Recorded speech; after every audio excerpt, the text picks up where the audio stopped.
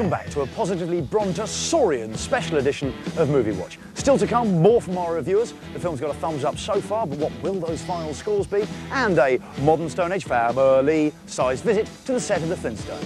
But first, they say as we grow up, our imagination gets smaller. But one man has kept the corridors of his mind unaffected by the aging process. Try to imagine 45 years ago, an average street in an average town. Not dissimilar to this one. Except this was in Cincinnati, America, and a none too average baby was born. A baby that was to change the way we see our universe. He may not have known it then, but within 12 years he'd have directed his first film, and at the age of 26 he'd have turned Jaws into the biggest film of all time, only to top it 7 years later with the $720 million grossing E.T.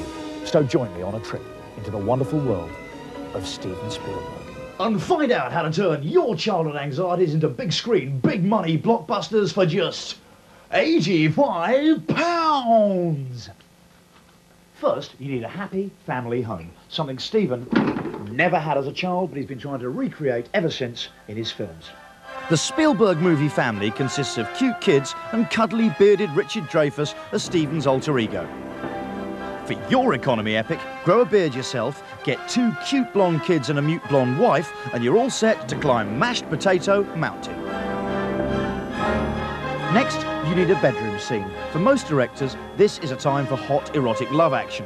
But Spielberg draws on his own personal experience. As a boy, he would escape the sound of his parents' rowing and vigorously exercise his imagination, creating a fictional friend who would later make him an extraterrestrial amount of cash.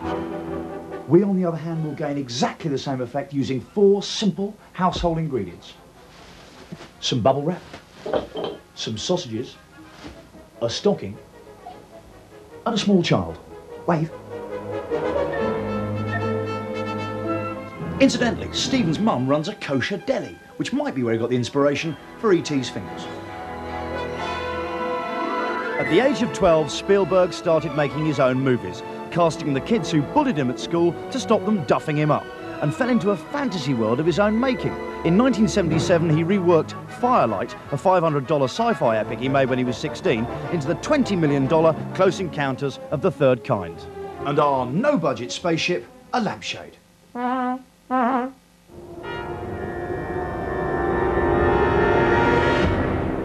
Steven's been known to cut corners himself. He shot extra scenes for Jaws in his editor's swimming pool. At Moviewatch, we thought, wait a second, why don't we make the whole film in a bath? It is as if God created the devil and gave him jaws. Steven knows the meaning of splashing out only too well. The kidmeister of cinematic childhood innocence was the subject in real-life middle age of Hollywood's most expensive divorce, paying out £59 million to ex-wife Amy Irving. So, don't get married. Be a workaholic instead. This year alone saw Spielberg finishing Jurassic Park, shooting his new grown-up movie Schindler's List, and executive producing The Flintstones. So, ignore the usual advice and try and do as many projects as you can at any one time. Steven, you may never have grown up or won an Oscar, but we humbly offer you this every expense spared Moviewatch tribute. Enjoy.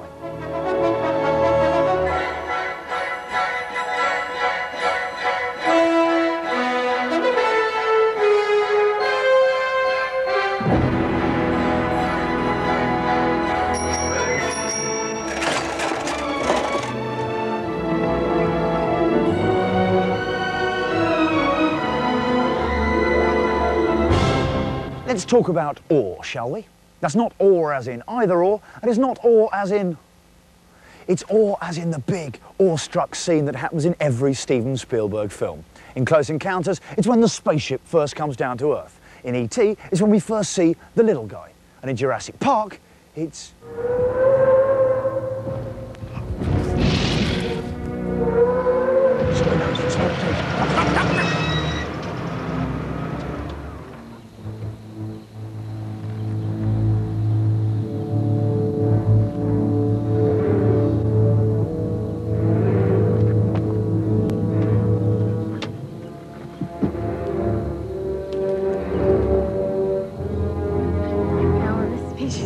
Vaughan has been extinct since the Cretaceous period. I mean, this thing is a... Why?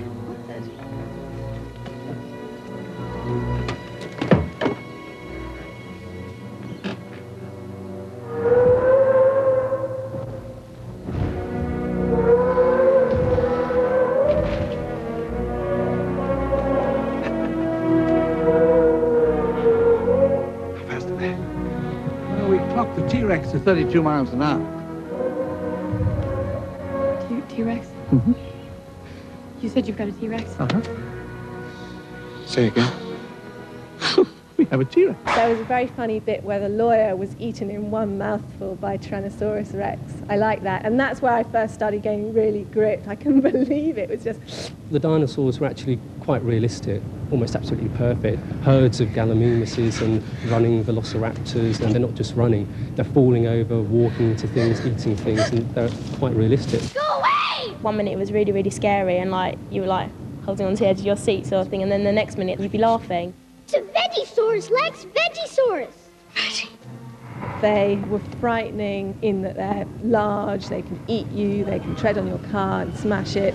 And at the beginning you were given this pretty gory and terrifying description of how dinosaurs hunted and ripped you open and ate you when you're alive. There's one part where a T-Rex is attacking the kids in the car, and you're almost wanting the dinosaur to eat the kids. You're screaming, eat them, because you want Spielberg to break free of the family-making mold tradition of American films. Spielberg kind of likes his kids, doesn't he? Of course, you know as soon as you see them that they're not going to get gobbled up by anything. But they came quite close, which was quite fun. I didn't think that anyone would get killed in it or anyone would be eaten alive, but you thought, oh my God, maybe they will get eaten. To make a film like that is very, very difficult. And yet here comes some funny little beardy weirdy and turns them out in his sleep. Very annoying, but good, very entertaining. I'll give Jurassic Park 8. It's stunning. 8. It's well worth going to see. I give it a 9. Me too, I'll give it a big monster stomping 9 out of 10. Which gives Jurassic Park a super Tyrannosaur away 34 points. What do you think of that, Jeff? That's great, Johnny. That's very flattering. Jurassic Park is already the blockbuster hit of the summer in the States. In its first month, it grossed $150 million of Dino Dosh. But forward thinker Spielberg is already working on his next film. Here's Laurie in a quarry. To make a film set in 10,000 BC, where do you find a prehistoric Shangri-La untouched by human hands? Well, would you believe they found an old rock quarry just like the one Fred Flintstone used to work in, just 15 minutes from Hollywood. Wonder Boy executive producer Steven Spielberg is mining yet another aspect of his childhood. No, I'm not talking about Jurassic Park, although I am talking about dinosaurs. This time it's the Flintstones he's bringing to the big screen, and it's taken 4 years to do it. A major part of the film is trying to bring bedrock to life. Our architecture, our furniture, our clothing, our hairstyles all emanate from that style of late 50s, early 60s kind of, what do you call that, googie architecture. This is the Wilma dress, and I wear this throughout the movie, and it's the exact replica of the cartoon dress, right down to the off the shoulder and the jagged cut. And of course, the famous Wilma beads. But it goes up from there. You'd think it wouldn't be too hard to remake a 30-year-old cartoon series, but no, the movie went through 6 script rewrites before everyone was happy. Making the Flintstones real is clearly tougher than it looks. Well, I watched a couple Flintstones episodes, and I got down the Betty Rubble laugh, and I figured at least I had the laugh, that was enough. And here it is for you. I'm allowed to take a little bit more creative license than, say, the cartoon in terms of I can move more three-dimensionally than she could.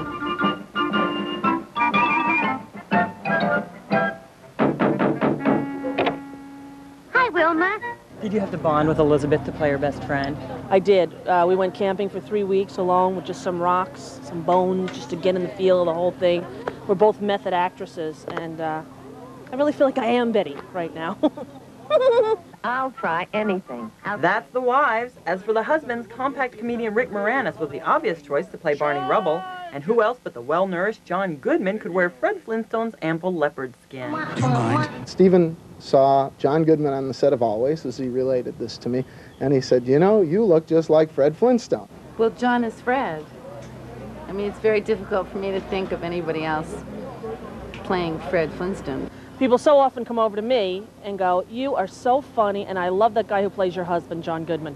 So now that I got to meet him, I said, a lot of people like you because they think I'm Roseanne Barr. And they asked me, well, who do you see as Wilma's mother? And I said, Elizabeth Taylor, and sure enough, we asked her, and she's a Flintstones fan. and agreed to be in the film. What's he talking about? There must be some mistake. She kind of looked at me like one of her kids' friends. 30 days into filming and in temperatures of 100 degrees, the citizens of Bedrock are wilting. Even the kids are feeling the heat, but then some of them are from Reykjavik. Well, the two Bam Bam, who are adorable. If I could find one of them, I'd pick them up to show you. But they're from Iceland, and English is not their primary language. And they're 4. And they've never done a film. So you have to do things like walk. It's hard for them. You're like, come over to me, buddy. Come on, come over to me. Okay, ready? Rolling. Come over to me, buddy. Come on. And they'll go in the middle of the take. Woody, I want to go play with you on your trailer. I don't want to make a movie. I want to see the movie and have popcorn. Okay, cut. Take 97. What the heck? The pay is good. Well, we've given the past a pretty good seeing to, but what of the future? I don't know, but I can tell you this. The next movie watch will be completely dinosaur-less. That is, of course, unless Steven Spielberg decides to make a Jurassic Park 2. See you soon. Have a good summer.